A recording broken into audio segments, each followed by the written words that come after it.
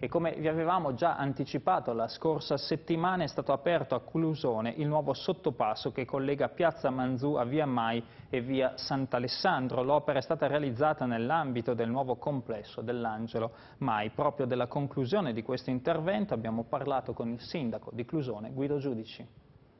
Si è concluso l'intervento dell'Angelo Maj, forse uno degli interventi più contestati di questi anni a Clusone. L'amministrazione Giudici, adesso che il complesso è finito, è soddisfatta del risultato?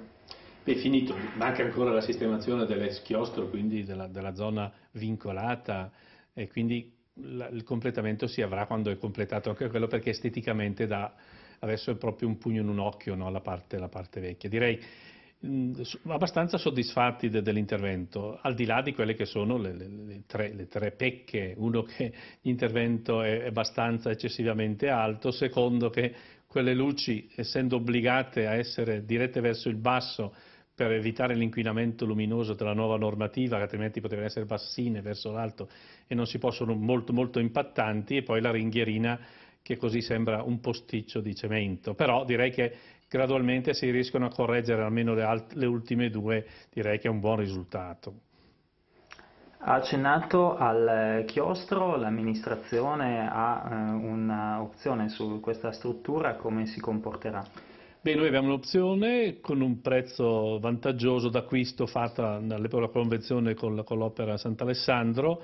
Intendiamo esercitare questo diritto di prelazione. Inizialmente doveva essere inserito nel piano integrato di intervento del Clara Maffei per la realizzazione dell'asilo nuovo, ma a conti fatti potrebbe anche non essere necessario, quindi è possibile che non venga inserito nel piano integrato e che venga bandita una gara di evidenza pubblica solo per l'Angelo Maj, e quindi poi l'amministrazione deciderà cosa farne degli introiti.